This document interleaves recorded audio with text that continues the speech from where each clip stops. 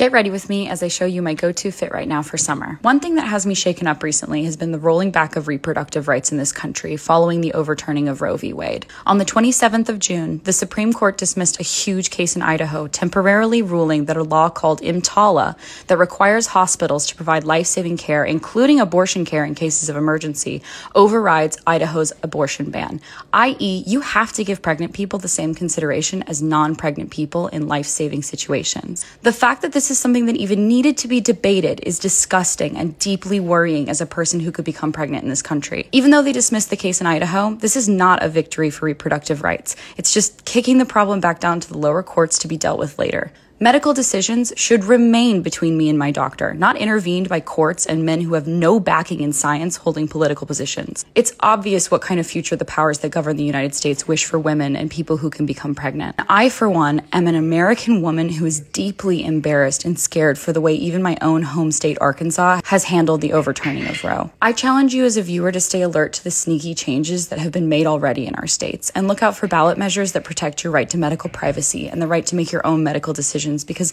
a certain group of our country has decided it shouldn't be up to you. To leave you with some hope, this is a universally unpopular decision that is being made by the most extreme right-wing figures in our country. 63% of Americans polled said abortion should be legal in all or most circumstances, whereas only 36% believe it should be illegal in most cases. This is a statistic that should bolster your faith in the people, not the institutions allowing the gutting of our rights. If you'd like to stay up to date, one of my favorite writers and advocates for reproductive rights is Jessica Valenti, who is doing good and hard work writing about abortion access every single day. I believe that we as the women of the U.S. can come together and say enough is enough. Keep politics out of my pants, please.